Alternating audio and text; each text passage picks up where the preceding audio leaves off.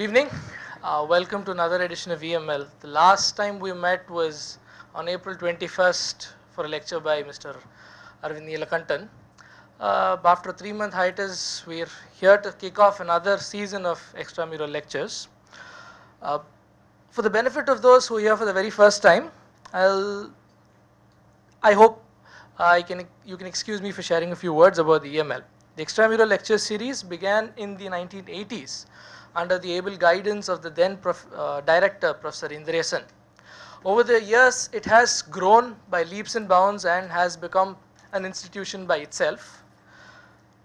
We've breached all kinds of barriers to bring in speakers from diverse backgrounds, be it cinema, sports, public administration, social service, among others. Over the years, our students have benefited from speakers like Dr. APJ Abdul Kalam, Sri V.S. Sampath, Sri N. Gopalaswamy, Sri Montek Singh Aluwalia, Dr. Y.V. Reddy, Sri N.R. Narayanamurthy, Dr. M.S. Swaminathan, and a multitude of other names. Last year, we traversed the seas to bring an international speaker, the renowned literary figure, Mr. Jeffrey Archer. This year, we look to expand into uncharted territories, and as a first step in that direction, I am proud to present to you the first ever budget discussion in the 30-year history of the extramural lectures. Has Arun Jaitley lost it, or is it a measured stance of a well-planned and to be implemented strategy? To analyze this and more, and its implications for you, me, and for all other stakeholders in the country, we have with us 4 eminent panelists from diverse backgrounds. I would like to introduce them to you. First, we have Mr. T.T.Srinivasaraghavan, who is the Managing Director of Sundaram Finance Limited, one of India's largest retail finance service players, with assets of over 8,400 crores. Mr. Srinivasaraghavan has vast experience in the banking and finance sectors and serves as the President of the International Finance and Leasing Association, United Kingdom. We also have with us Mr. Prakash Damodaran, IAS. Mr. Prakash has had an eventful career with the Indian Administrative Service for 22 years. He was the first ever IT Secretary to the Government of Tamil Nadu and serves on the board of several public and private sector corporations. He is an alumnus of IIT Madras, IIM Calcutta, and has a Master's in Public Administration from the Kennedy School of Government, Harvard. A third panelist who is yet to join us is Mr. V. Murali, a practicing chartered accountant and an elected Central Council member of the Institute of Chartered Accountants of India for 4 consecutive terms. He is the President of the All India Taxpayers Association and serves on the board of the State Bank of India, Naval Lignite Corporation, and among other institutions. We also have with us Dr. Lakshmi Kumar, who today will don an additional role of being the moderator apart from the panelist. Professor Lakshmi Kumar is an Associate Professor and Program Director at IFMR with over 15 years of experience in research and training. Prior to IFMR, she worked in the Madras Chamber of Commerce and Industry as an economist and has been involved with numerous academic institutions. Her primary areas of interest are in understanding development issues, rural livelihoods and analysis of government-provided basic services. She has been part of various field-based studies in India, particularly in Tamil Nadu, including projects sponsored by Harvard, NSC, and University of California, Irvine. May I now call upon Professor Lakshmi Kumar to take over the discussion. Thank you, Sudarshan, for this very nice introduction. It gives me great pleasure to be here because I was a student of DOMS, doctoral student of DOMS, having learned so much here, having also taught micro and macroeconomics here. So it feels a great sense of pleasure to be back here. I also am very indebted to this department for having taught me so much, and to my mentor, Professor L.S. Ganesh, who is present here. Having said this, let me get straight on to the budget. One of the things that we really, all of us anticipated while the rhetoric of the election was on is an anticipation that the budget is going to provide an absolute change. The budget itself is something that we expected is going to provide something that the slowdown that the economy had having had a huge increase in economic growth from 2000 to 2008, a nice 8 to 9% growth, which helped in the tax buoyancy. And after 2008, we found that there were two problems plaguing the economy, rightfully or wrongfully analyzed. One was inflation and the other was growth slowdown. So therefore, the expectation, rightfully by most people, was that the budget is going to provide an impetus for growth and stall inflation. Well, one must add, as a macroeconomist that I am analyzing today, first giving you the facts and figures, that for 2013-14, the three most important sectors that we expect growth from: agriculture, industry, and services. Probably the best sector that we expect growth is agriculture, around 4%, compared to the previous year, which was just 1%. Industry has completely slowed down to less than 1%, whereas it did provide a better growth the previous year. Services sector, which was providing more than 9% growth between 2000 to 2008, slipped to a less than 6% growth. And therefore, the overall growth rate slipped down to 4.5%, and expected growth of about 5% is expected next year. How? So the question comes to, we go on to the fiscal deficit and the revenue deficit. So there's basically one very important macro view that we have to look at. In the fiscal deficit, can we look at, one, is the revenue expenditure going to go up, come down, and is there going to be any increase in capital expenditure? Why? Because only capital expenditure, or as we call as the fiscal stimulus, will help spur economic growth. So when you look at closely how the budget document is made, and when we make an assessment of the budget document, one thing becomes very clear. There seems very little change, an increase in capital expenditure from 1.68% to 1.76%. We really seem to be caught in what we call as a vicious cycle. The vicious cycle being, if we want to spur growth, we need to increase capital expenditure.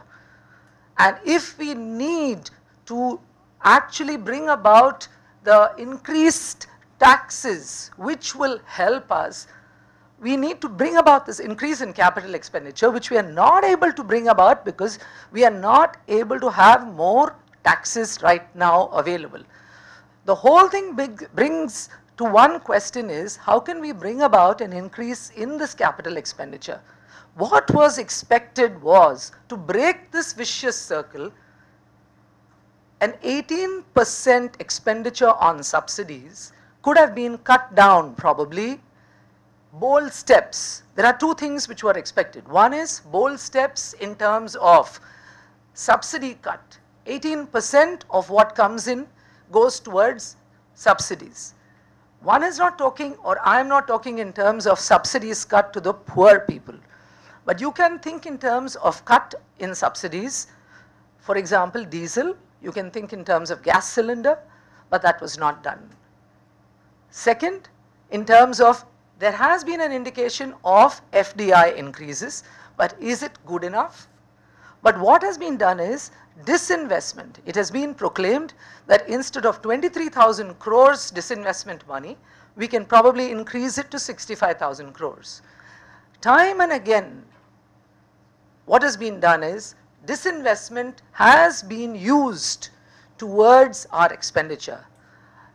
Is this a good idea or not? As an economist, I think that often selling off the silver of the house in order to take care of your revenue expenditure is not a really good idea. So this is my basic remarks, because I think as a macroeconomist, this is probably very important to understand. Pessimistic as I might sound, the optimism is there are small good steps in the budget. The small good steps are expenditure on infrastructure, expenditure on health, expenditure on education.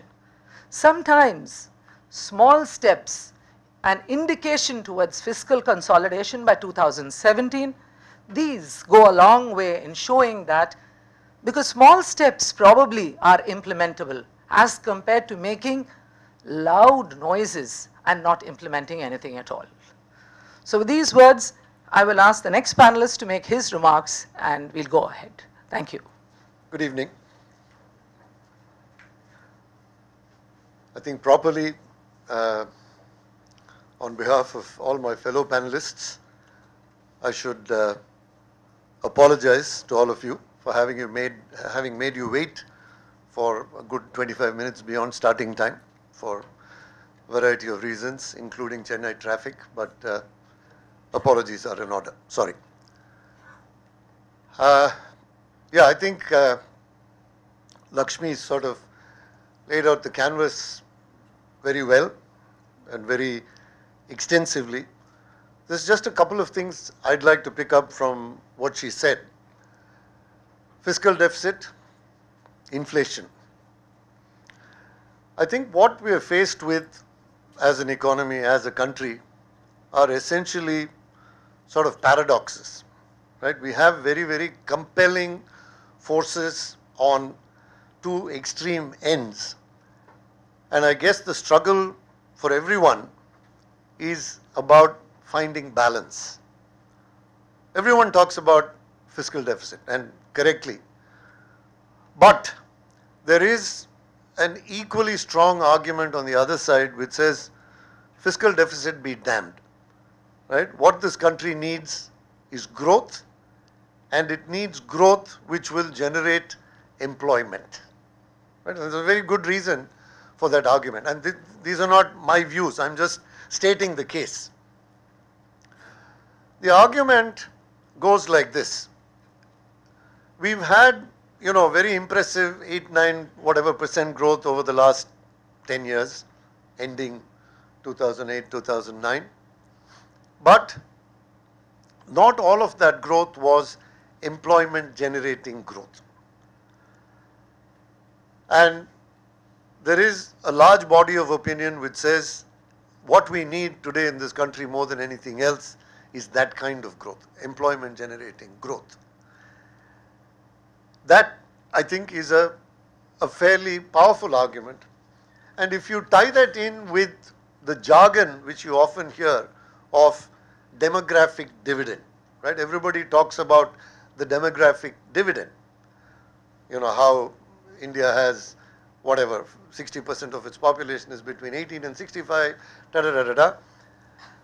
The flip side of that is you've got whatever this translates into, 350, 400 million young people, not unlike you, who come out armed with degrees, good, bad, indifferent, but they're all armed with degrees and they have aspirations. So if our economic growth does not meet those aspirations, and aspirations are aspirations, they don't necessarily have to be based on logic, right?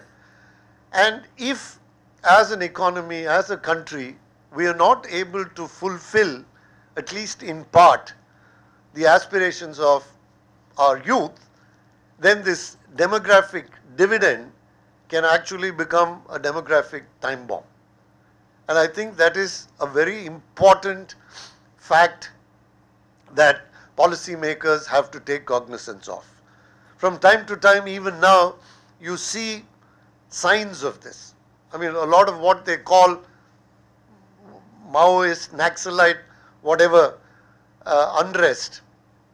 I'm not so sure that, at least in part, it is driven by this phenomenon of people who have equipped themselves to be gainfully employed, have not been provided the opportunity, and therefore, they go into areas which perhaps as a society we shouldn't be allowing them to do. So that's one part. Fiscal deficit, yes or no. The other one is also a conflict,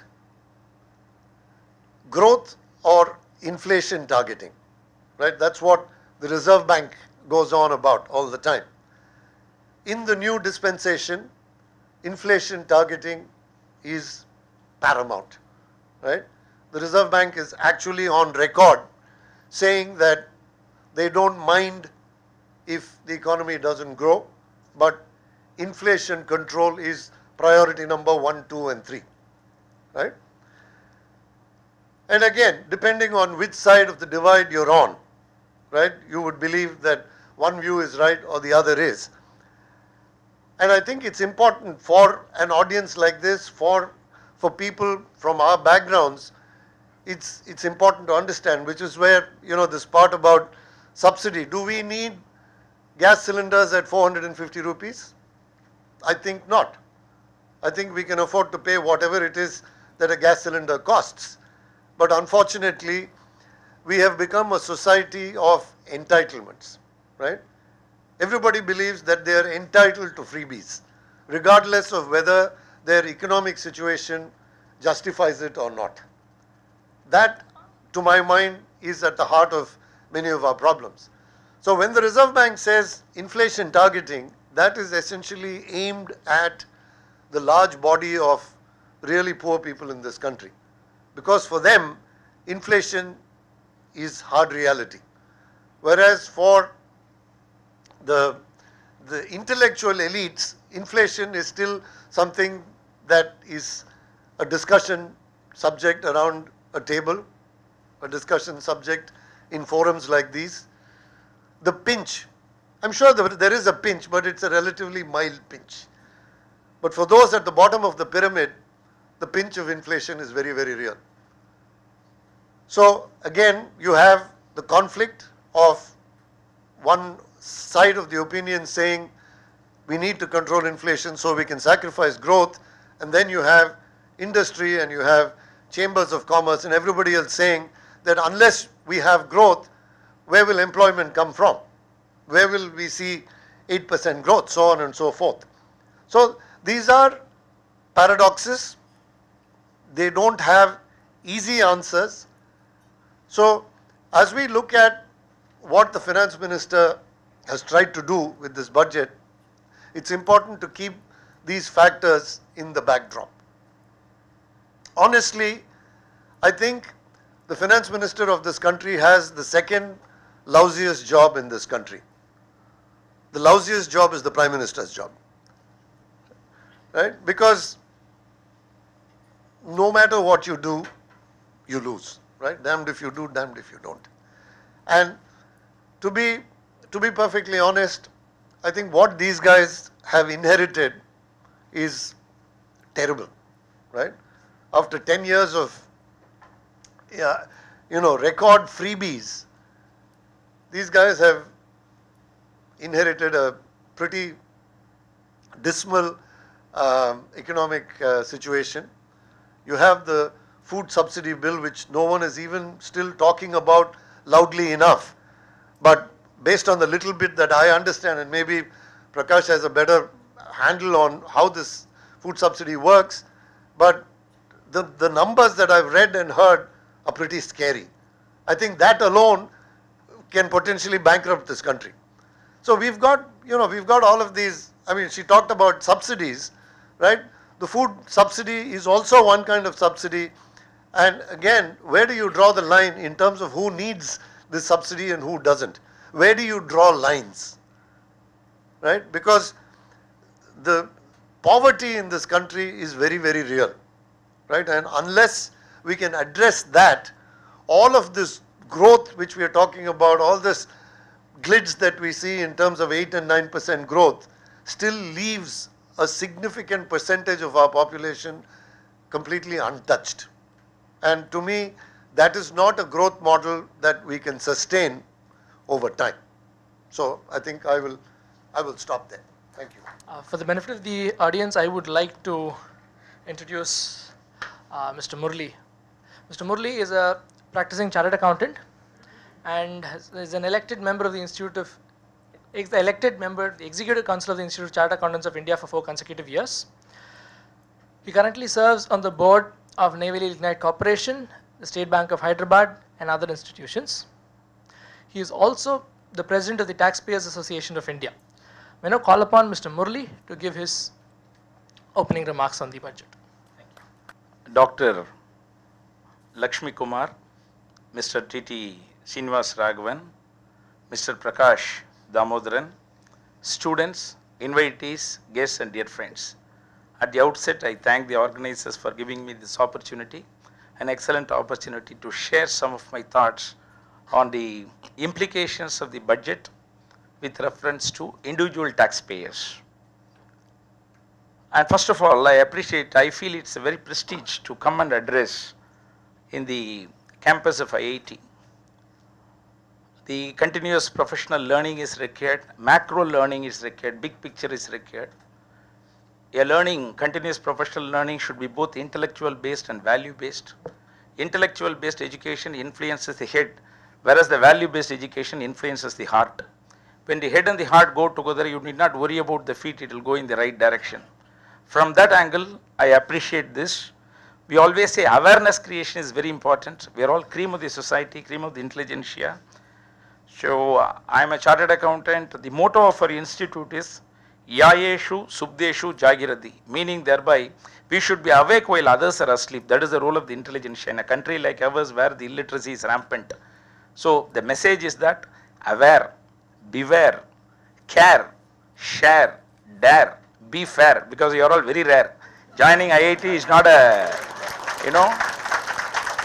so they are coming and talking about budget proposal to this cream of the society, very elite section. I feel I am very privileged. When it comes to the direct tax proposal, first you must understand what is the slab, what is the taxation structure from the angle of an individual taxpayer. Presently, we have 2 lakhs is the exemption limit. 2 lakhs to 5 lakhs, it is 10%. There are 3 slabs, 10, 20 and 30. Plus education cess is there, 2 plus 1. And once you cross it, super rich tax also was imposed last year. That is also there. So now presently 2 to 5 it is 10%, 5 to 10 it is 20%, 10 lakhs and above it is 30% plus applicable surcharge, education cess. Now it is increased from 2 lakh to 2 lakh 50,000 for non-senior citizens, less than 60 years of age. We have got senior citizens is 60 years and above, super senior citizens means 80 years and above. So it is 2 lakhs, it is increased to 2.5. So the resultant slab is 2.5 to 5, it is 10%, 5 to 10, 20, afterwards it is 30. Now when you come to the senior citizens, from 2.5 it is increased to 3 lakhs. So 3 to 5 lakhs, 10, 20, 30 like that, 10 lakhs and above it's 30. For super senior citizens, the first slab, 10% slab is already taken away. So they start with 20% only. So it is 5 lakhs to 10 lakhs, 20, 10 lakhs and above it is 30. It is retained same. There is no change at all here. So what happened? A person will be able to tax plan. Last year also it was given. How it was given? 87A, a rebate was given. 2,000 for those people whose taxable income does not exceed 5 lakhs. Very, very restricted, giveaway. Now it is 87A is not touched. That means 2 lakh 50 is the minimum slab, means plus you can add 20,000 if your taxable income does not exceed 5 lakhs. That means up to 2 lakh 70, no tax for those people whose taxable income not exceeded 5 lakhs. So 2 lakh 80 it is 1,030. If you take senior citizens, 2 lakh 50 to 3 lakhs they have made, up to 3 lakh 20 nothing, 3 lakh 30 it starts with 1,030. Senior citizens, if you take 5 lakhs only is the starting point, 5 lakh 10,000 it is 2,060 it will start. This is the basic exemption model and tax structure model for individual tax assessees. Otherwise whatever rates was there last year, it continued to be there. And here I have to appreciate the Honorable Finance Minister Arun Jaitley sir. For 50,000 no finance minister has given. Don't go by the paper. People say 5 lakhs he could have given, they made a promise, they made a simplification, they tried to see banking transaction as a methodology of taxing the thing. All that is not possible at all. So that is all election oriented thing. What you have to see, you have to compare 50,000 anyone has given from the independent India, right from Sundaram Finance to current Arun Jaitley, you have to compare. It is 10,000, 20,000, no exemption, like that they have given. We always say, Taxpayers Association, cost of living index, whatever they give the indexation, whatever they give for capital gains, which has crossed 1,000, you take the base period as 1481. If it is 100, today it is fixed more than 1,000 for indexation benefit for capital gains calculation long term. The same thing should be applicable for anything, exemption limit or ATC or section 24, whatever it is, there should be indexation benefit to see that what is the real worth of the concession as such. This is the first point. The second one is ATC. ATC again, more and more concessions have been given. It is bundled in a one single deduction as section ATC, which is a deduction. You must know the base of taxation. First is normally income from salary, income from house property, income from profits or gains, income from capital gains, income from other sources. 5 heads are there. Any income whoever you are earning, it will come under these 5 heads. There will be respective deductions from the respective heads. The total it's called gross total income. From there, chapter 6A deductions are given, starting with the ATC as such. The balance is taxable income, then tax payable, then less TDS, the balance payable or refundable will be there. Self-assessment, 140A advance. This is a structure, broad structure.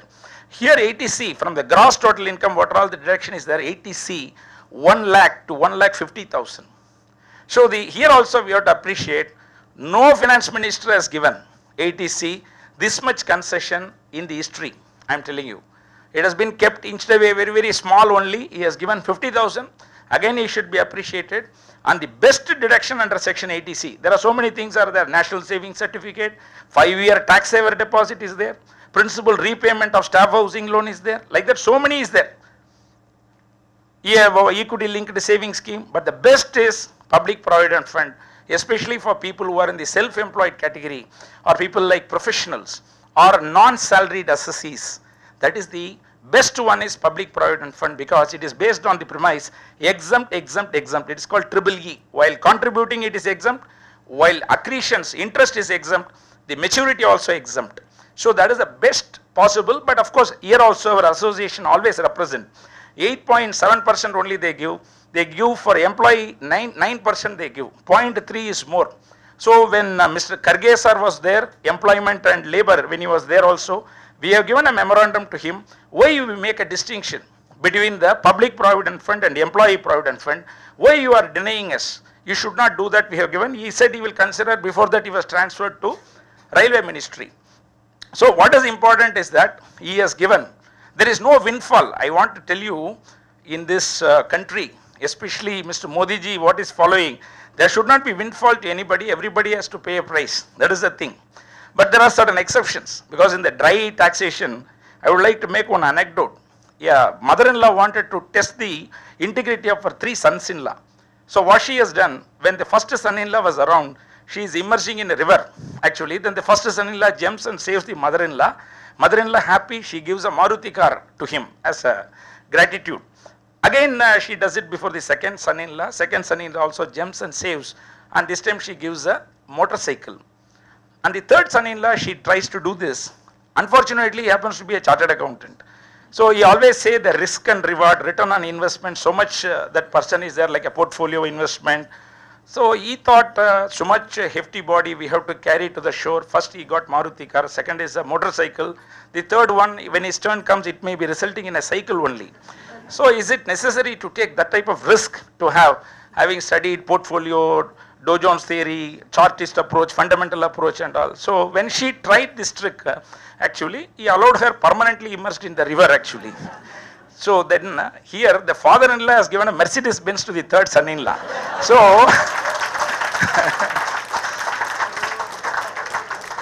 this is called as a windfall concept actually, but you should not look with suspicion anyone owning a Mercedes Benz actually. So, but then when the opportunity does not knock, you have to build the door. That is the way we look at things as such. I know a person who is having 100 houses, highest net worth person. So I know people who are there owning 80 houses, 70 houses and all that. And today housing companies, they are giving also a liberal one. So when you have a EMI calculation, out of the total EMI, lion's share is going to the interest. So you will be able to adjust a large amount of interest, he can adjust it against the salary income. Thereby huge deduction a person is getting provided he has the ability to service the debt. Whereas average middle income group who are self-occupied, to make this 1,50,000 to 2,50,000 rupees, although it's a big sum, but there is no comparable. If it is let out, you can claim municipal taxes, you can claim water taxes, you can get 30% of the total annual rent you can claim as a deduction, unlimited interest you can claim. It is not 2 lakhs. I know a client of mine who is claiming 52 lakhs. That means most of the salary, there is no limit he has given as such. So there is a bias is there, but anyhow, it is for a self-occupied property, 2 lakhs he has given, the gesture, we are appreciating it. So when it comes to the capital gains, each head salary is over, house property, then it comes to the capital gains, it's a very, very attractive provision. This particular chapter, capital gains, capital assets when you are selling it. Here there is a section called 54. That is, when you are selling a house property, you reinvest in another house property, it is exempt. You can own 100 houses, you can sell 100 houses, there is no limit. Whatever capital gains, as long as you are investing in another house property, it is totally exempt. This is called section 54. No limit, nothing. And here what happened, there is one particular thing. Suppose if you are selling a property, today a person is selling a big land in T. Nagar, and he has got 4 sons, so 4 individual house property flats he is constructing, and all the 4 flats he is claiming as a deduction against the taxation of capital gains. Against the capital gains he is showing as a deduction. So there is a Madras High Court decision where in a complex he buys 4. Earlier what they do, 1 flat itself, 1 municipal number, they will have 2 houses. So what does they say, what is a house means? It should be habitable. That is what Oxford Dictionary says. That means if you have 4 houses adjacent to one, connected to a single door, 4 kitchen, everything will be there, but he claim it as a 1 house. But after the court decision has come, individually they started by with the individual municipal number. Now here what they have put here, you can invest only 1 house property. If you are selling a big land also, it is restricted to 1 house property only. What is 1 house property? 1 municipal number is treated as a 1 property. Yeah, 1 property includes plural, that was the connotation. Now they made it 1, and you can buy house abroad also earlier. Now specifically they have said that the reinvestment should be in India only. The house property should be situated in India, and you cannot buy more than 1. The same thing 54F. This is house property to house property. Suppose you have other than a house property, land, gold, bullion, jewelry, art, painting, heritage, sculpture, all those things if you are selling, and if you are reinvesting in another house property also, there is no plural. Only 1 property you can buy. This is 54F. There is another one is there. Suppose I am aged person, I am 80 years old. So I cannot manage the property. I want to sell the property and invest in a financial instruments. Other than the house property, I want to do it. Whether is there any restriction? What happened? The previous Honorable Finance Minister, earlier regime, he restricted to 50 lakhs only. He has not given more than that. Now, 50 lakhs per financial year he brought it. Actually, now what they have done, suppose if you are selling a house property in December, that means financial year April to March. 3 months is over in one financial year, 3 months will come in another financial year. So people used to invest 50 lakhs one financial year, another thing, another 50 lakhs. So it cannot exceed, cap as restricted to 50 lakhs. There is another change they have made it. And like that many things. Another one I want to tell you that All India Taxpayers Association, I personally met Mr. Arun Jaitley sir, and we have given a memorandum. You know, 3 portfolios, main portfolios he is holding. It is all important portfolios. And the time allotted is less than 2 months. And most of the things earlier, whoever his predecessor did it, he could not change it. So in between, whatever, Mr. Modi's dream project, like interlinking of ports or infrastructure or aviation, all those things, whatever he could do it, he has brought in as such. But still, there are certain areas where the predecessor kept it, he doesn't have a time to rectify, which he will be doing it now. But one thing I want to tell you, there is a draconian provision introduced by the previous predecessor. In case if the expenses are disallowed, if the TDS is not deducted, 100% will be disallowed in computing the income. There was a provision brought. What is that? Suppose 1 crore you have paid to a contractor, subcontractor, 1% you have to deduct. If you don't deduct 1%, 100 rupees will be disallowed. This is a draconian. It is like Saudi Arabia. This limb only did it, na? You cut it. This is a thing you did, cut it. That is equivalent to that. Actually, we don't follow that jurisprudence here, justice delivery system. Whereas here, what he has done, 100% will be disallowed. That was the provision. We have given a reminder, we have given a memorandum, no listening. But here, this gentleman did it, only 30%. The disallowance itself is wrong because there is a penalty, there is a prosecution, everything is there. But why you try to bring in? That's what we said. So he said, we cannot make such a drastic change. So 30%, he reduced from 100%. That shows the magnanimity. That is also I am telling you, that everywhere, you don't compare what is the expectations may be more. See, when Sardar Vallabhai Patel, when he presided over a doctors conference, there is allopathy doctors, homeopathy doctors. They were fighting. Who represents the true medicine, actually? So, what happened, he has to come and tell, we only represent the true medicine. Sardar Vallabhai Patel, India's Iron Man, came. He took the mic. He has to do the arbitration. Whether it is homeopathy or allopathy, that is not important. You must have sympathy and empathy. That is what you required, and he said. That is what is required. It is not only passion. You must have compassion. You must have empathy, not apathy. This is what important towards the tax-paying public over inflation. No, so much is there. So he introduced so many things. Another, I don't want to take, but I want to tell you, transfer pricing, MNC, Vodafone, Nokia, retrospective amendment, all those things he has tried to do, actually ensure IIT, IIM, infrastructure, so many things he has done. 22,000 crores he has given, despite there is a resource constraints he has done.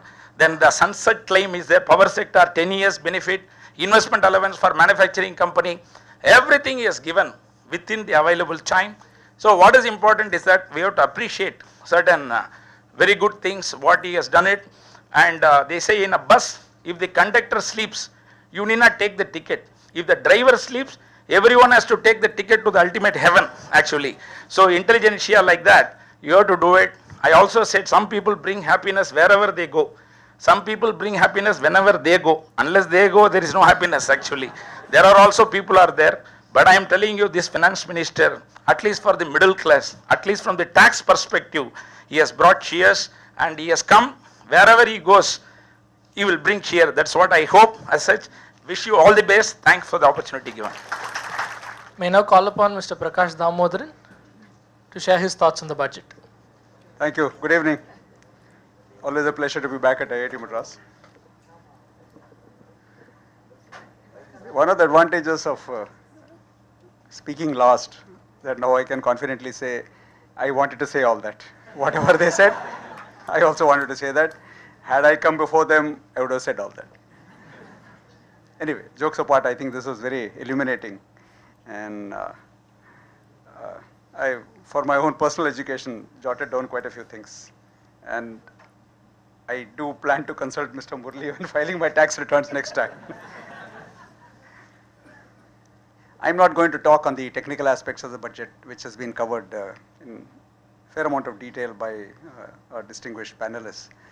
I want to touch upon something which generally is not debated much, which is the political and governance aspects of the budget. Is that okay? Now, politics, you know, there's, okay, how many of you thinks politics is good? Raise your hands. How many of you think politics is bad? Surprising. I thought it would be the other way around. It's a new generation. I know. There is hope for the country. There is a joke I read saying politics, the origin of the word, I was looking about the etymology.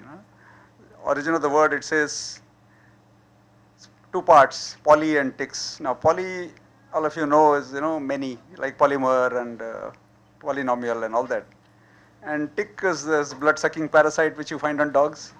So politics is large number of blood-sucking parasites. That is an interpretation I got in something called Urban Dictionary, which I thought was good. Incidentally, by way of full disclosure, nothing of what I am going to say is original. Everything has been, thanks to the net which was not there when I was a student, I can become an instant expert. So I will not be attributing, the proper intellectual property rights to the various people, but I must have copied from a lot of places. Now, copy and paste is a great Indian skill, and I'm sure all of you have mastered it also as well. If you're not, now is the time. It's called Control-C, Control-V technology. It was invented in India. The actual meaning of the word politics, coming back to more serious things, it's derived from a Greek word called politikos, means relating to citizens. I'm told it arose from Aristotle's writings. So it is not relating to people, it is relating to citizens. Citizen means you are part of a state. So in operational terms, all political activity deals with how you achieve and you exercise powers and how you govern. It's governance related. And any political system is just a framework for delivering governance. So there is nothing inherently bad or good about politics. It is what the persons who operate the system make it out to be. By itself, it is fairly value neutral. So that, having said that, is the budget a political document? What's the general view? Or is it an economic document? Great. It is a pure political document with economic overtones. This is my interpretation. Having seen the budget from the inside of government, it's a political document with economic overtones, and there are a few numbers. And the numbers can be whatever you want them to be. Mr. Murali, my apologies. You know what I'm saying.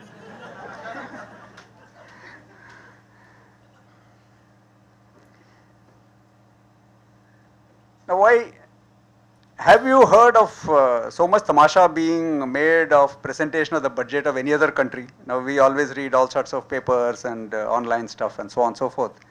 Have you heard so much of tamasha of the UK budget or the US budget or the France budget or any other budget? So why are we making such a big deal out of it? This is something which I always used to wonder. Why do we make such a big deal out of this budget document? It is finally a bunch of numbers. And it is finally a bunch of numbers which are not numbers of reality, these are numbers of projections, saying that this is what we want to do over the next 1 year. So you can put any number there. You want to add a few zeros, no problem. You want to deduct a few zeros, no problem. So personally, I was never clear, even during all my years in government, why this budget is such a big deal. Now the good part is, the entire system of bureaucracy that we have, which is very large, nobody inside the government takes the budget seriously. Everybody outside the government takes it seriously, and people who take it most seriously are the media analysts. Now these guys, I think, have run out of issues. There was this, World Cup happened later, there was budget, before that there was election, there was something else. So they were looking for an issue, saying this budget was built up to be a life-changing event. And when the budget was actually presented and analyzed, having built it up to be a life-changing event, and they found that maybe it is not all that life-changing. Maybe life goes on as usual. The sun rises in the east, nothing happens. There's no big bang, as they call it. Now, it appears to have taken certainly the media by surprise. But I don't think anybody who is in the professional world was really taken by surprise. That's my own personal feeling. What is the constitutional provision about the budget? Any of you have any idea? And why is this budget presented? Why is there so much tamasha? I also had a doubt, so I looked it up. There are 2 articles in our constitution, which are a large number of articles. There are only 2 articles which deal with the budget. One which deals with state budget, one deals with the union budget. Article 112 is the article which deals with the union budget. Let me just read it out. This is all the law enjoins the government to do. Everything else which is done by the government is so much of fluff. The President shall, in respect of every financial year, cause to lay before both Houses of Parliament a statement of the estimated receipts and expenditure of the Government of India for that year. And this shall be referred to as the annual financial statement. This is the operative part of Article 112. And there are a whole lot of other stuff given below. This is the details. You know, what is charged to the budget, what is voted, and so on and so forth. It's a one sentence. The entire law of the land, which we have given unto ourselves at some point of time, calls for an annual financial statement, which is a statement of estimated receipts and expenditure for the year to be laid before the parliament. So let's say next year a new finance minister is there on the job. If he comes up with a single sheet generated in Excel and lays it before everybody saying, okay, you wanted estimated revenues and expenditure, I have given it to you. Now, if you want details, contact me in my office. He would have complied with the law. This is all the budget is. This is really the core of the budget. There is nothing more than this. Now, each of us has a personal budget. Your students, you have a budget. You know your income. Maybe you generate it. Maybe your parents give it. You know your expenditure. And you know approximately what you're going to spend, say, during the month of July, August, and so on. The Government of India's budget is nothing more than a bigger version of this. Is a lot more zeros. Now, unlike corporate accounts, which have to be maintained as per double entry bookkeeping and all that stuff which you must have studied here, accrual basis, Government of India's budgeting is very simple. It is single entry, it's cash basis. Therefore, to be finance minister, without any disrespect to the person holding the post, if you know how to add, you can be finance minister. All you do is tell all the departments of government saying, okay boss, how much are you going to earn this year? Each person will give you a number. How much are you going to spend? They'll give you a number. Then you apply a sigma across all departments. You have the budget. That is all it is in essence. Now the speech which is made, incidentally Article 202 is for the states, same thing. Have you heard of Tamil Nadu budget is going on? Has there been any hoopla about it in the press?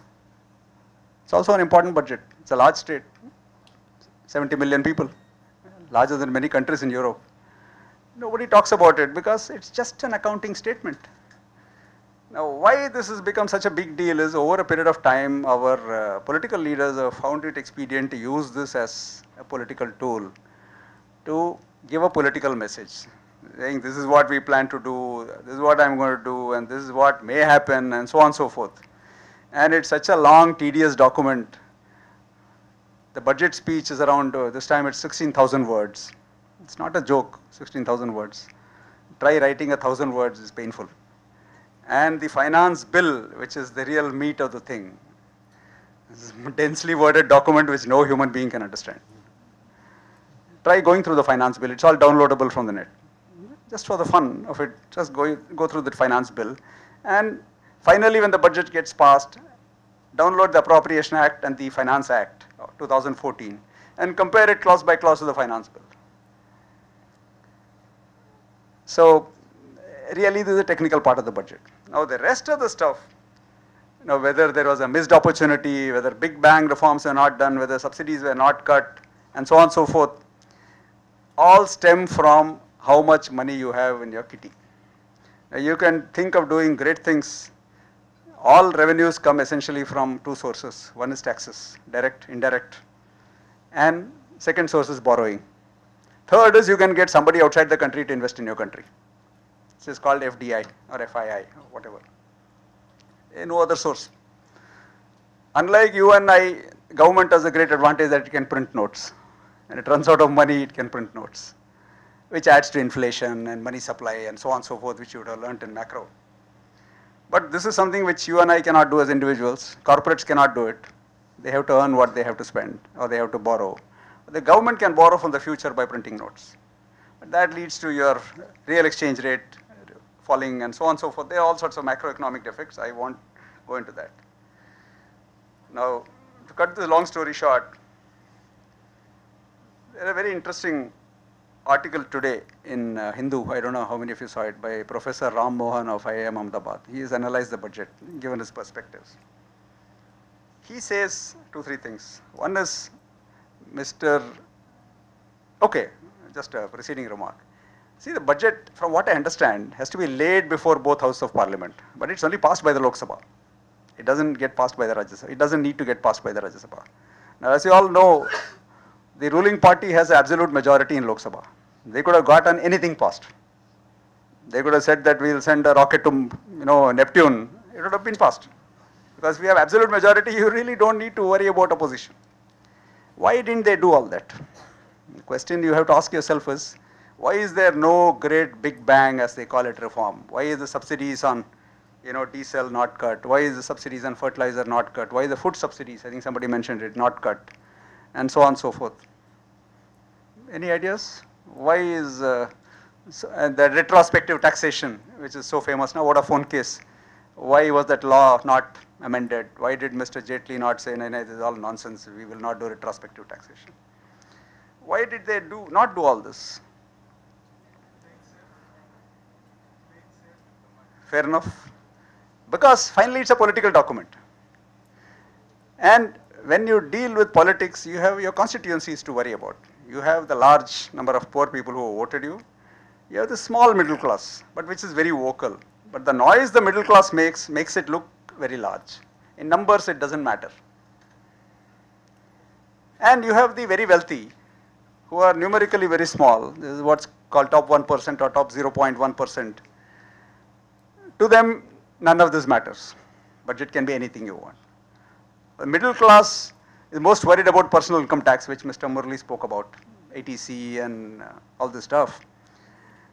But the number of taxpayers in India who file personal income tax returns, what is the figure, I think?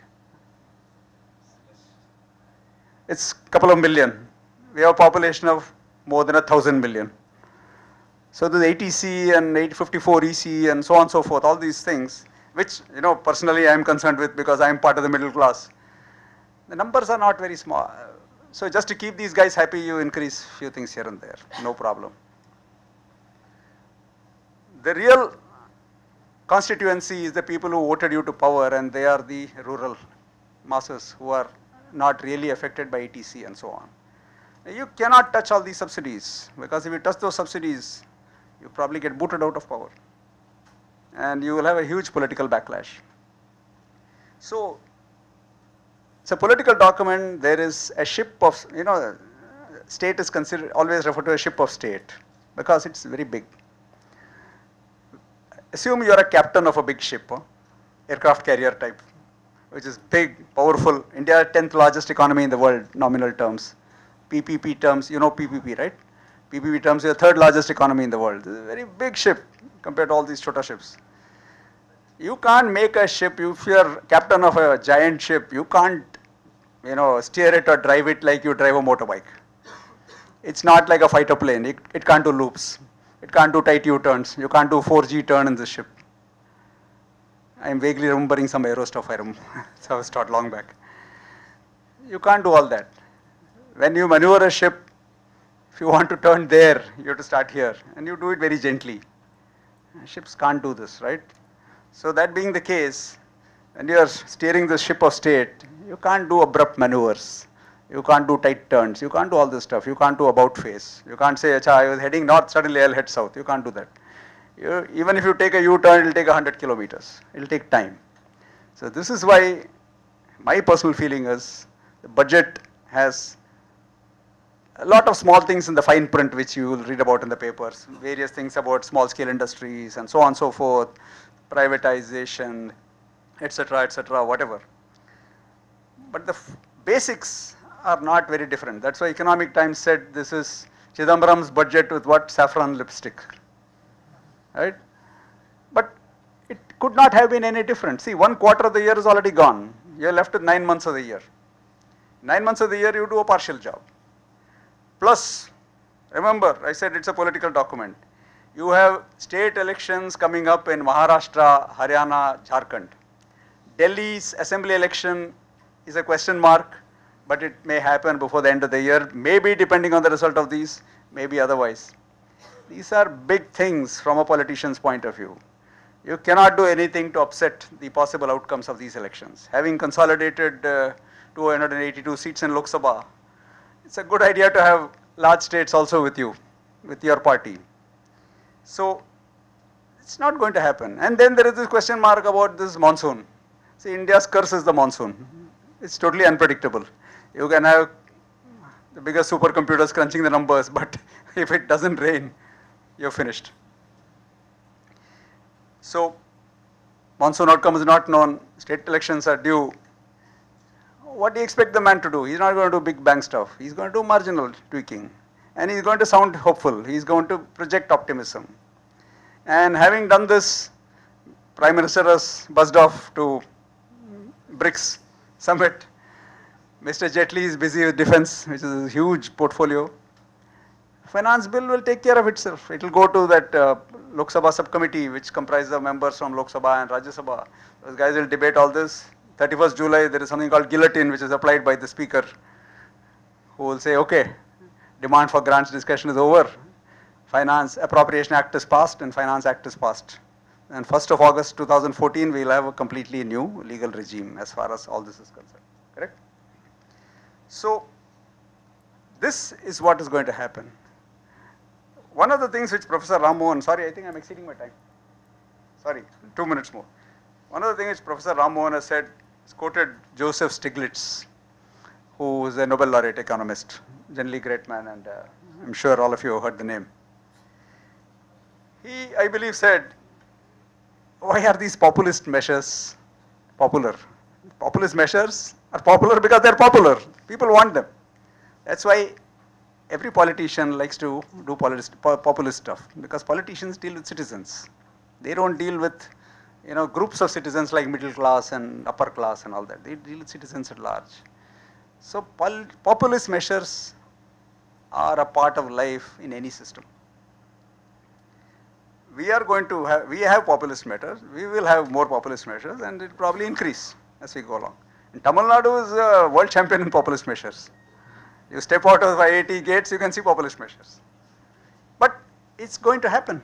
It's continuously going to happen, funded by the taxpayers' money. And what Mr. Jaitley said, one of the things he said in an interview maybe or in the budget speech was that, we will do all this stuff, we are on the right track, and hopefully 2 to 3 years from now, once the structural issues of the economy have been addressed, which have been touched upon by some of the other speakers, we may get to 7 to 8% growth, sustainable growth. Now 7 to 8% growth rate for a giant economy is, it's dangerous, it's terrifying. It's like a huge bus going at 100 kilometers per hour. A small motorbike going at 100 kilometers per hour, you don't notice it. If that guy crashes, he'll kill himself. A bus going at 100 kilometers per hour, it crashes, 100 people may die. So large economies cannot grow very fast unless you are in tight control. That's why the US economy, if it grows at more than 2%, people get worried. $15 trillion economy, if it grows at 10% a year, there'll be panic in the world. It just cannot be done. It's just too big. So there are related governance issues. Some of the things which, sorry, I'll take 2 more minutes. Income tax. There are a whole host of cosmetic simplifications which can be done. Raising this limit, that limit, and so on. There is a fundamental governance thing which can be done in income tax, which is that it's been studied in depth for so many years. I'm sure you must have also studied this. This is a whole bunch of government employees, right? Central government and state governments. They are paid from what is called the Consolidated Fund of India or the Consolidated Fund of the States. This is like the large bank account of Government of India with RBI. It's one big bank account, lots of numbers there. If they are being paid from the Consolidated Fund of India, the income tax which is collected from them is also deposited back into the Consolidated Fund of India. Now, does it make any sense in terms of organization structure or organizational dynamics to pay, let's say you are an employee of government, I pay you with the right hand and I take back tax with the left hand. Does it make any sense? Is it not easier to make your salary tax-free by saying that your salary compensation level is based on the fact that you are getting tax-free income? No sense in giving you 100 rupees and taking away 20 rupees. I can say your salary is 80, adjusted for tax, post-tax.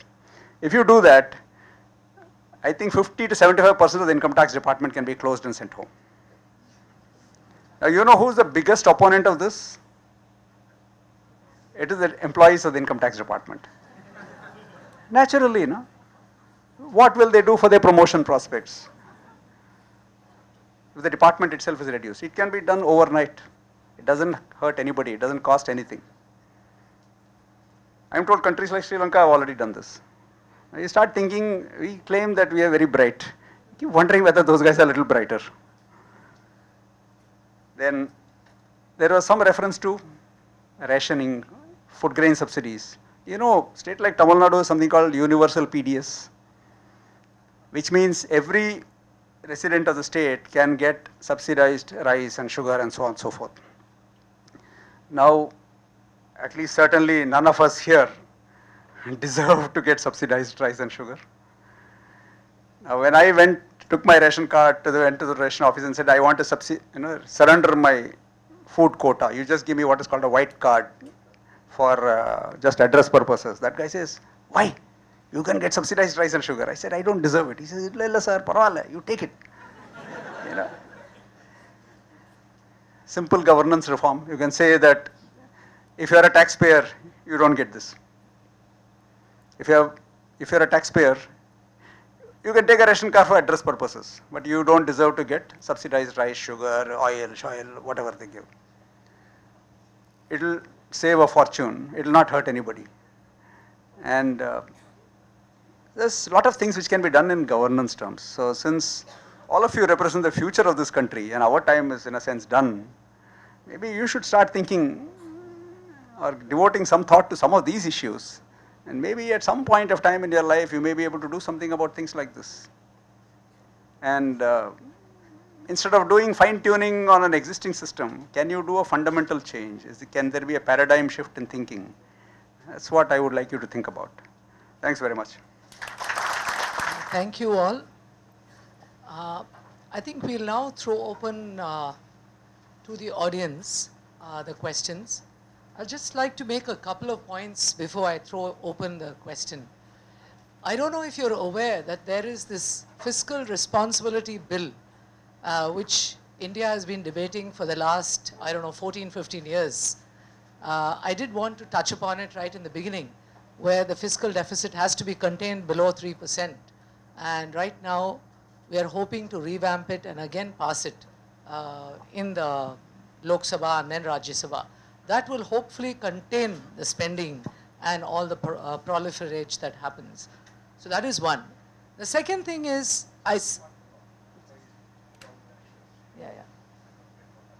The second thing is, while campaigning, Modi was always talking about two economists that he was going to bring as his reform gurus. I don't know if you were part of that.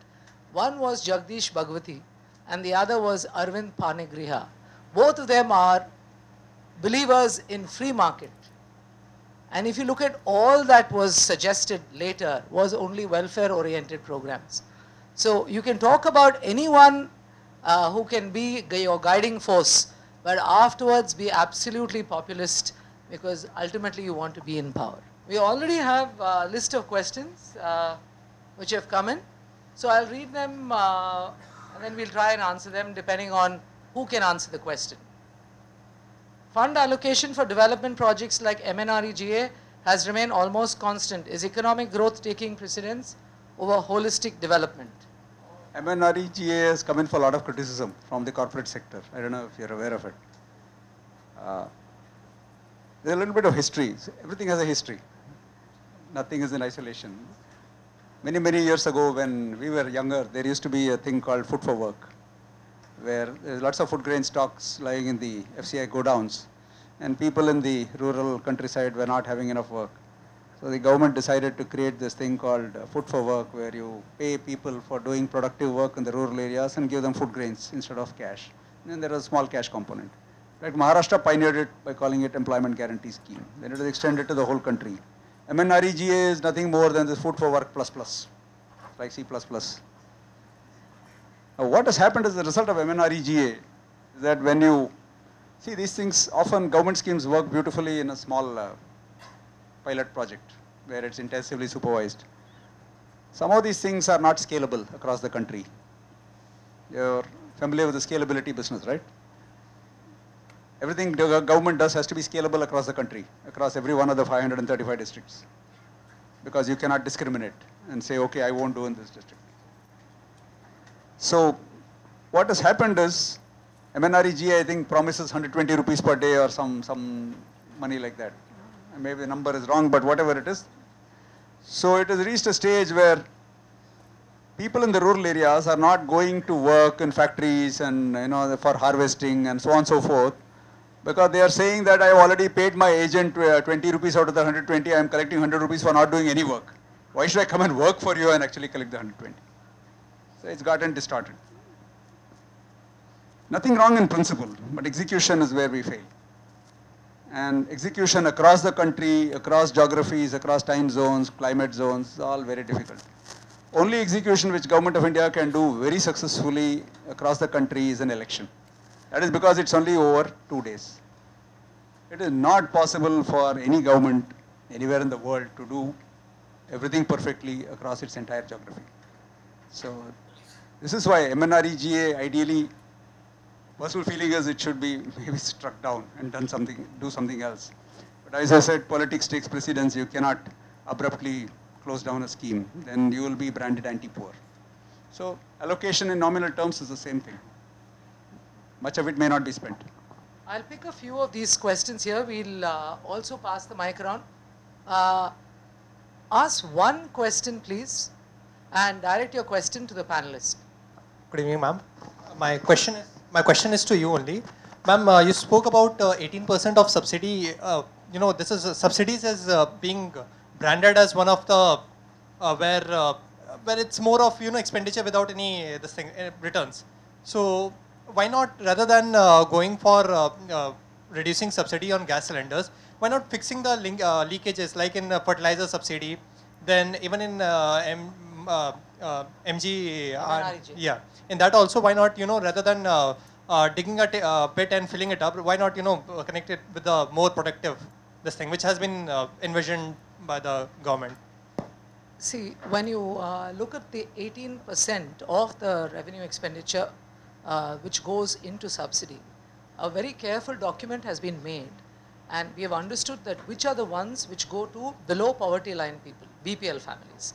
I think most of the people, whether politically speaking or economically speaking, agree that to the BPL families it is fine to go for that. The allocation for MNREGS is separate from the subsidy bill. What we are talking about is when the subsidy actually goes to people who are above the BPL families, one can eliminate that completely. And I think a discussion was made by Mr. Prakash Damodaran saying that it looks like politically maybe they feel we cannot take that step right away. I think that seems to be the general point. Economists are of the complete view that this can be completely taken off. For example, diesel, the subsidy on diesel. There is a view that maybe diesel subsidy, if removed, can have a cascading effect on inflation. I don't think it will. Second is the gas cylinder. All that will impact reduction, and that will free money to get into capital expenditure. Because only when there is capital expenditure, there will be a fiscal stimulus and which will cause growth. So only from a macro perspective, I can look at the whole thing, because you want growth. Only when there is growth, there will be tax buoyancy. Only when there is tax buoyancy, will they be able to borrow lesser. Only then the economy will, the whole thing, it's a vicious circle. We're really caught in that vicious circle. So there are ways and means of reducing tax subsidy, and I think we have lost that chance this year. They're saying maybe next year. So it looks like they're looking at it politically. Good evening, all of you. So I have two questions actually. One is to anyone. So there's something called Statue of Unity which is being proposed in this budget, to which they have allocated around 200 crore rupees, if I'm not Sardar Vallabhbhai Patel. Yeah. While important proposals like setting up of aims and all, they have been given a budget of 100 crores. So my question is, why so much money has been given? Okay, so what do we gain out of it? Politics. Like, there's nothing gain. Okay. And I can't see a rational. I wish I could give you a better answer. It is. Don't you think Sardar Vallabhbhai Patel's contribution to the country deserves to be recognized? He is the one who put the union together. Yes, sir, definitely. Yeah, but then my question is, why such a huge budget for the same thing? Okay, and second question to Mr. Murali. There's something called GST, Goods and Service Taxes, which is being discussed a lot. So why, what is the big deal about it, and why is it touted to be a like big game turner? Like if you can just throw some light on that. See, what happened here, GST is, he has told that before this end of this year, he will do it. But then, some of the states will be losing, that's what the fear. They have to be compensated with a huge money, which has been promised by the previous finance minister, in fact. And that particular budget, whatever he has allocated now, it's a very peanuts when compared to what Mr. P. Chidambaram, he has assured, in fact. But what he has assured itself is only a tip of the iceberg when you take into consideration the state's claims, especially certain states which are efficiently run as far as tax administration is concerned. They feel they will be losing. This is what they say.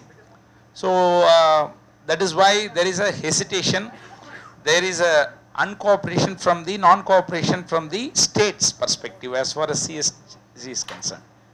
Is goods and service tax. So, there is a forward-looking budget. In the months leading up to the budget, there was a huge murmur in national newspapers that a huge subsidy is being brought upon worth for the clean tech sector, mainly renewables, electric vehicles, stuff like those. So somehow it did not materialize in the current budget.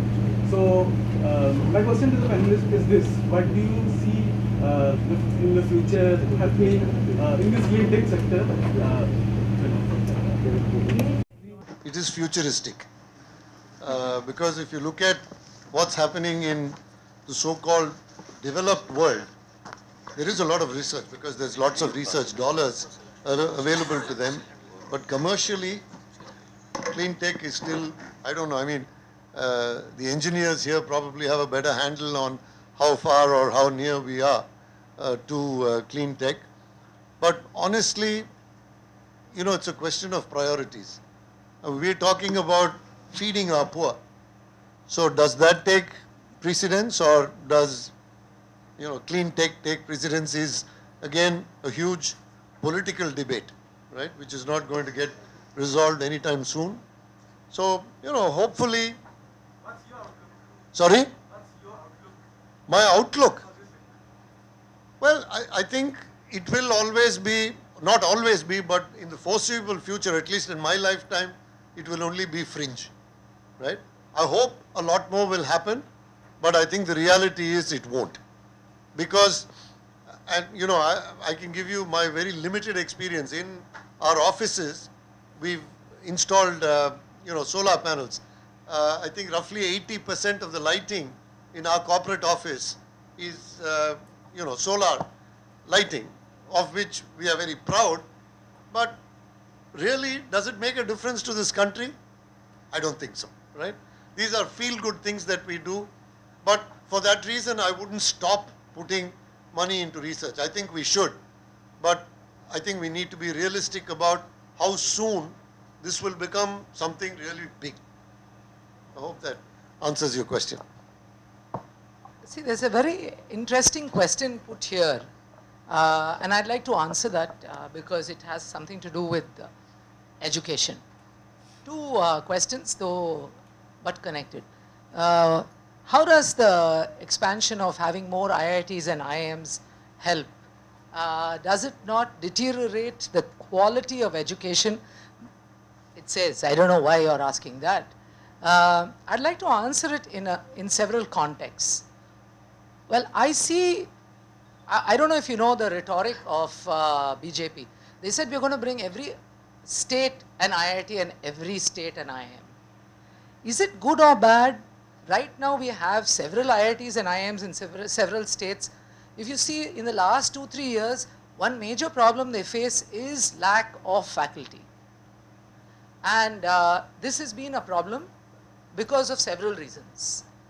Long term, if we look at 10, 15, 20 years from today, I think India requires good educational institutions. Either it has to be funded by the corporate or it has to be funded by the government. So I don't see it a problem, and I see education as a long run investment, not as a short run investment. in that sense, I see it as a good and a progressive way of thinking. So I can't see it as a bad way of thinking. Having said that, there's another question which is related. Why are they not investing enough in primary education? So it's like an opportunity cost. And I do this as a case study when I do macroeconomics in my own institution. So everyone has scarce resources. So is it in higher education or in primary education? And if you look at the model in many other countries, whether it be Singapore or whether you look at USA, etc., higher education is most of the time corporate funded or own funded. And why is India going this way? Right now, with the opening of the WTO, it is expected that international universities are going to come to India. So it really looks like competition is going to open up. And the next 5 to 10 years is really going to be busy and competitive. So let them compete and the best will survive. This is my take on it. My question is directed to Prakash Damodaran. Sir, you mentioned that the government shied away from a fundamental change and it was like the government focused on the cherry rather than the cake. So does that, yeah. As you mentioned, sir, that the government shied away from a fundamental change. Does that make you pessimistic? Because this was like the best opportunity that the government had in the last 30 years to make like a fundamental change, because they surely had a clear majority with 282 states, 282 seats. So does that make you pessimistic about the future? No, actually not at all. I gave you that example of a ship. Now, many of us may not have traveled by ship, but most of us may have traveled in a plane, right? Large transport aircraft. So, anybody from aero background? Okay. When you design a fighter aircraft, you're told that it should be unstable. Otherwise, it cannot be maneuverable. In dynamics and stability, they teach you this stuff, right? So, when you travel as a passenger in a large aircraft, let's say Airbus 330 or something, and suddenly this guy dives from 33,000 feet cruising altitude to 10,000 feet. You think that airline will be popular? Do you even notice the descent? Or do you even notice a turn? Actually, maybe he's banking at 30 degrees. Do you notice it? You don't notice it. When you're sitting in a motorbike and you do a 30-degree bank, you notice it. So a large economy cannot do abrupt shifts. It is just not possible. Plus, one more internal secret of a budget. I mean, I'm not letting out state secrets. See, these budget documents, there is this famous Newton's second law of motion, which they teach you long back. There's momentum. And what is the law? It says you have to apply a huge amount of force to deviate the direction, basically. So, second law, no? Yeah, I keep forgetting. So there is a momentum for the economy. It's in a particular path. You have to apply enormous amount of force, which means really using up enormous amount of political capital to make even small changes. Now you accumulated huge amount of political capital by virtue of winning the election and getting goodwill of the people. You don't want to blow it all in one go, especially when there are 3 state elections coming up in the next 2 months. You want to wait. Maybe in the next election, next budget, 28th of February 2015, you may see a few more drastic changes. Finally, as I said, this budget document is not a big deal. Nobody within the government takes this budget document seriously. Nobody even reads it. It's only the people outside of government who read it, because the people within the government know what it is worth. Earlier, they would get bunches of paper. Now, mercifully, it's downloadable. Nobody downloads all this. That's because if some department wants to do something, they will do it outside the budget. And when you have an economy which is what, $3 trillion in size, 100 crores is not even rounding off error. Nobody bothers about 100 crores. The last problem of government, I'm not letting out a state secret, the last problem of government is money. Money is never a problem for anything worthwhile. You want 200 crores, you can get it in 5 minutes, provided you have a clear plan of how you to use it. So 200-300 crores for a statue is nothing. It's not even rounding off error.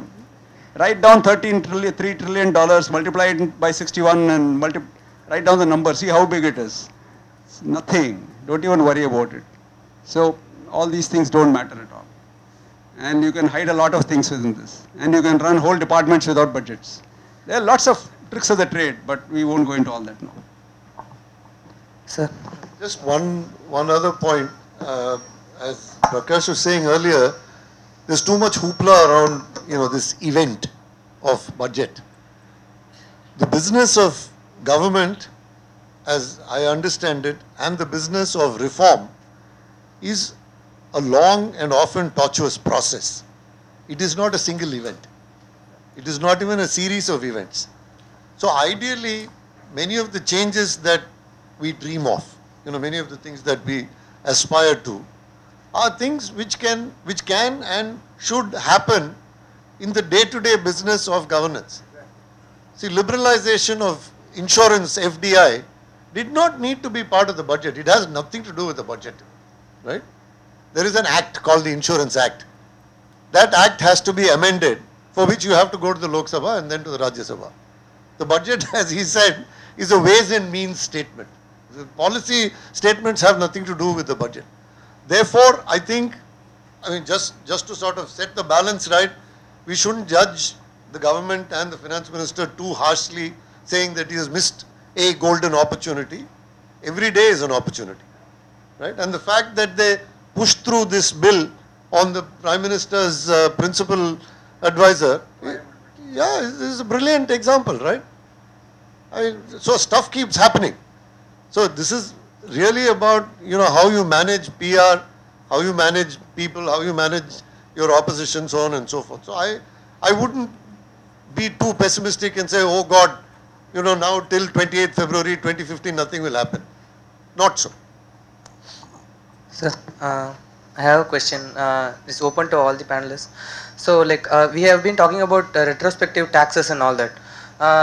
The main motto of bringing up the retrospective taxes is to ensure that the corporates pay their taxes whenever necessary. As in, take the case of Vodafone, they are supposed to pay around 80,000 crores for the transfer of Hutch to Vodafone or something. So when they are not, in the budget speech, Mr. Jaitley said that the government will not take steps retrospectively. That means he is definitely against retrospective taxes.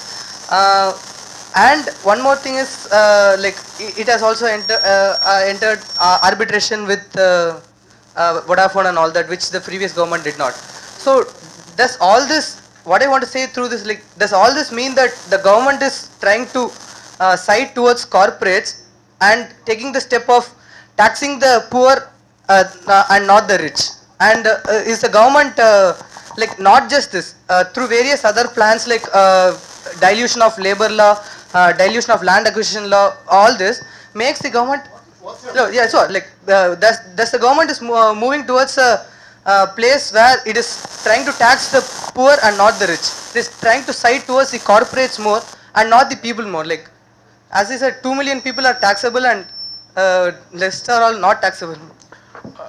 Your question is right. Here, what you say, in the retrospective amendment, he said, the sovereign right of the government in enacting laws retrospectively he is not denying, but he said there should not be uncertainty. It is called the ease of doing business. Suppose if the MNCs you require to get funds, you want foreign direct investment, you want high net worth individuals should come and invest. Having invested, putting up infrastructure, putting up factory, doing all the loose ends, the single window system, everything has been done. Finally, when the profit comes, they are given a promise, 100% exemption. Then they say, minimum book profit tax. What we said exemption, it is not applicable here, they say. So what the left hand gives, right hand takes away. What the right hand gives, left hand takes away. And it is a retrospective one. So if there is a dispute in the interpretation, they will go to tribunal. After the assessment is over, the highest from the thing, then you go to High Court, then you go to Supreme Court, and in the Supreme Court, after they have given a decision about the interpretation, the government comes with retrospective, go back at 20 years. So putting everything into knot. So what will happen in the two countries when they are talking about bilateral relation and all, they are trying to bring in this one because individually everybody got disgusted. And that is why if you have authority for advance ruling, which he has introduced for domestic companies also, foreign companies also, what is the thing? I want to tell you briefly, that's why I took this mic. Suppose assuming if you are buying goods for your company from somebody you are giving, what is, you will have an invoice, you will have a purchase invoice, that is the basis of your calculation of your trading account, manufacturing account, whatever it is. But as far as related undertakings are concerned, when there is a holding company, subsidiary company or a group of conglomerate is concerned, what they are doing, your invoice is not accepted. They have got a particular policy where you have to adopt the rate, interrelated undertaking, arm's length price, all those things have been defined, whereby the government will adopt, there is certain rates have been given. So as per that consistent rate, average cost or whatever it is, they have to adopt. If it is an interrelated undertaking, because they may be preparing a global balance sheet. What happened? Most of the tax disputes are there. Mostly, all the MNCs are having causing swords now. So what happened? They given a complaint. The finance ministry last 6 months, because this is an IIT, you must understand this. What they have done, they formed one authority for advance ruling, whereby what they have said, they given up the right. Okay, you don't adopt my price. You fix a price. You fix a price, immediately you fix a price. Don't do it in assessment afterwards. You do it within a reasonable period, they said. But the government sleeping, they have not taken any action. 302 cases have been filed under the authority for advance ruling. Some of the European countries who followed this, the total number never exceeded 2. Number 2. That's all. 1, 2 or nil. Because nobody wants to give it up. But here, they want peace. Because if an entrepreneur, upstart people, many of you may start a company. So with the liability, nobody will buy. There is a huge tax liability have been slapped. So in this background only, you have to see 2012, not only retrospective amendment, not only that is authority for advance ruling will be strengthened, settlement commission, Vanchu committee recommendation, they said there should be an arbitration procedure properly. All these things is strengthening it as such. So what I want to tell you, by giving, said that authority for advance ruling or retrospective amendment is not there, that means it's a pro-rich and then it is anti-poor, you try to raise the question, you have to change it. The idea is, we require everything, infrastructure to be strengthened means foreign direct investment should flow. Once you have the promissory of estoppel is there, once you give a promise, you have to adhere. If it is not there, totally the ease of doing business will go, uncertainty will be there, Damocles sword will be hanging, nobody will bring the fund. Can I give you a simple example? I mean, this is very technical. I'll give you a very simple example. When you, what course are you doing? MBA? Mechanical engineering, right. So you have been told that if you get 75% in your final exam, you've got distinction. That's the basis on which you joined this course. That's the basis on which you prepared. You've gone and done your exam. You're very certain that you're going to get 75, right? On the day your paper is being handed out, your head calls you and tells you that 75 means fail, right? I mean, because he is the boss. He calls you and says, sorry, when you joined, that might have been the rule, but today I'm telling you 75 equals fail. How will you feel? And buys a company which has already come through FTA. It is both the companies are exempted from tax before this amendment of income tax law. Does this sound logical? We in our country are paying tax, but some other corporates are coming inside and not at all paying. No, it's taking away. It's not about corporate. It's not about foreigners. It's about none of that. It is about transparency. If you make it clear that these are the terms on which you can do business in this country, then everybody comes in with their eyes wide open. In this case, they did not. They were told you can come into this country and do business. They were not told that this will be taxed.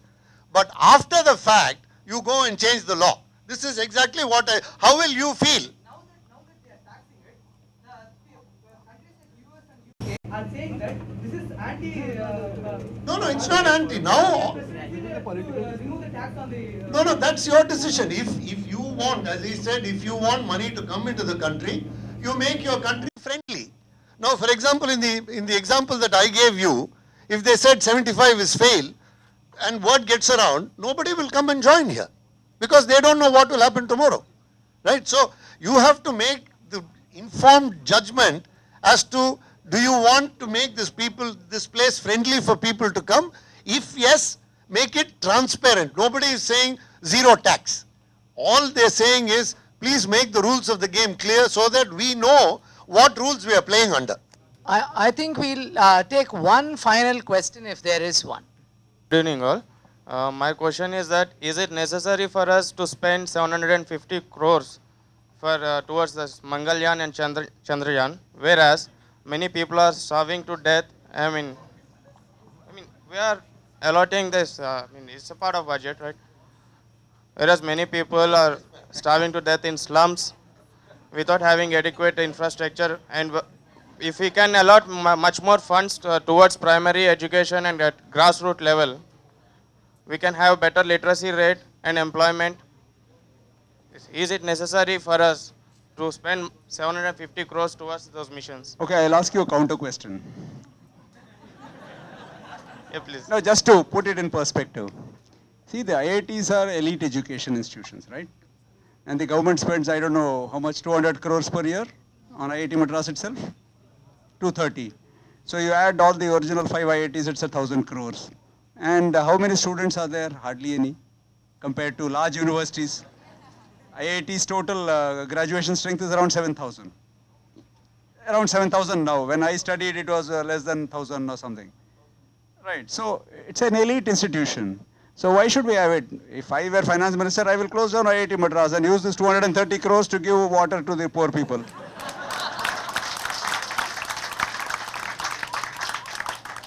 Would that be okay? I mean, it is in line with your thinking. No, sir, actually. And if I were government, I will demolish all these buildings. There are 630 acres here. And there are a lot of slums in Chennai. I'll build slum clearance board tenements here. It's a good place.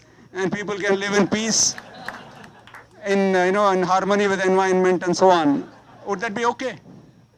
In which way we are going to get benefited? It may be after a long time. No, I'm talking of tomorrow. We can demolish it tomorrow. But that creates unemployment and No, only you guys will be out of employment. Number is very small. Because all these houses have to be built to create employment. Yeah.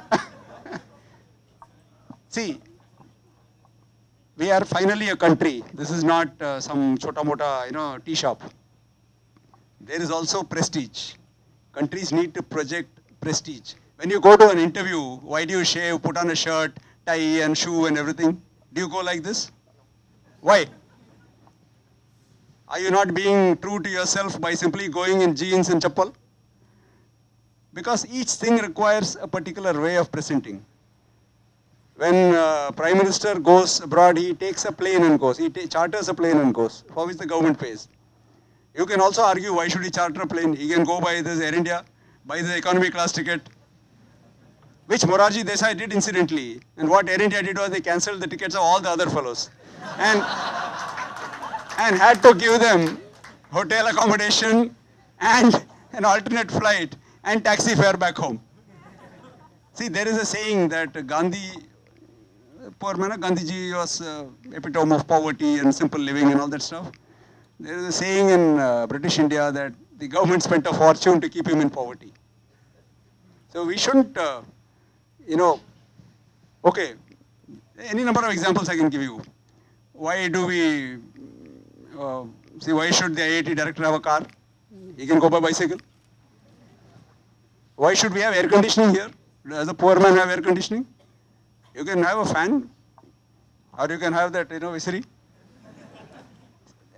There was this thing, George Fernandez was a long time back when he was minister first time. There was talk of appropriate technology. So he said appropriate is context dependent.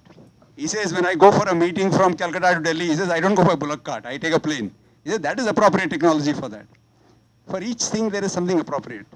Now, space and military and so on and so forth have infinite spin-offs, which you and I may not be aware of. For example, the famous net that you use to update your Facebook status every 3 minutes. Who invented it? Who invented packet switching? Who funded it? It was done by the military and by the government. If they had known that all of you will be using this only to, download XXX videos and updating Facebook status, they would have never invented it. So each thing there is something called appropriate. So just keep it in mind. This is actually a great achievement, and if you see this precision of that launch in a country which is so imprecise and so dirty and so disorganized, it's a sight to see. You feel proud to be an Indian. If you go and see the nuclear reactor in Kalpakkam, if you get a chance, do it. With a lot of maneuvering, I went and had a look at it. The place is fantastic. It's like another planet. After coming out, those guys said, "How do you like it?" I said, almost, for the first or second time in my life, I'm really proud to be an Indian. Because to think that we have done something like this, which is so precise, it's unbelievable. It's unbelievable. Sending something to Mars is not a joke, yeah? I think on behalf of the panel, I think we all enjoyed it very much. So I'll thank the panel, and I thank all the students for this very nice evening. Thank you. Now, I would like to take this opportunity on behalf of IIT Madras as well as Extramural Lectures to immensely thank every panelist who has taken time out of their schedules to be here. May I now call upon Professor L.S. Ganesh to felicitate the panelists. First, Mr. T.T. Srinivasaraghavan.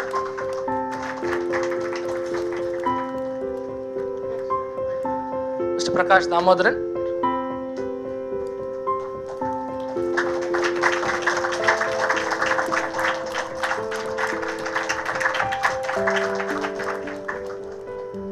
Mr. Murali.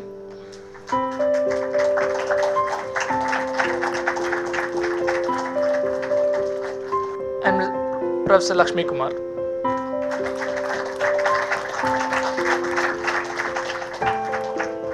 Thank you one and all. In case you have any other questions regarding the budget, you can always post it on our Facebook page, Extramural Lectures IIT Madras.